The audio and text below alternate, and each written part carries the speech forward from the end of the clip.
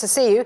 So the US says it's going to take back the weapons that it's given to the YPG. How can they ensure that this is actually done? Well, once the YPG has this sophisticated ammunition and they have this heavy weapons, I don't believe that the United States would be able to take them back. The YPG intention is very clear. They want to have to extend their control to the petrol in the region after they take Raqqa back from ISIS. They will have a control of the sea as well. So that's an outlet for import and export. So the petrol from one hand, the sea from the other hand, and Euphrates River as a source of energy, along with the ammunition they have from the United States, that would lead to absolutely an independent statelet that it would be hostile to Turkey, and that's what Turkey is worried about. They will not be able to take this weaponry back again. That's why Turkey said from the very beginning that, friends, don't give enemies of their allies weapons like what the United States did to the YPG. Well, the US has made this promise, presumably to try and placate Turkey. We know that the US has always viewed the YPG as an ally in their fight against Daesh. Do you think it's now taking more seriously the threat that the YPG poses to Turkey? Well, Washington is trying to turn a blind eye to one set of terrorists in order to take out another set of terrorists. The YPG is clearly hostile to Turkey. Turkey is one of the NATO members and is the closest ally to the United States in the region. Turkey has pledged to go on with the fight against ISIS, and they prove that they're very effective in the war in the northern stretch in Syria when they pushed back ISIS from Al-Bab and other cities.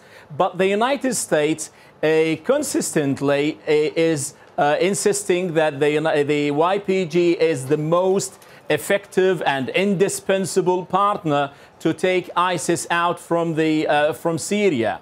Now, what's happening? I don't believe that they're trying to take any or placate Turkey or taking their concerns into serious cautions. What they're trying to do is to take a proactive measure before Turkey is going to take measures on the ground. What Turkey is doing now, they've sent enforcement troops to the north of Syria.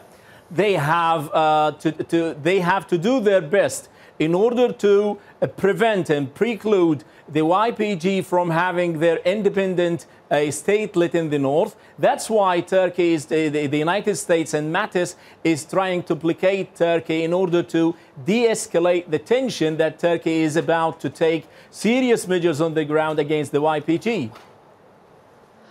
When it comes to Raqqa, that is the priority at the moment for the US. But after Raqqa is reclaimed from Daesh, what do you think is going to happen to the YPG, and what does Turkey want to happen?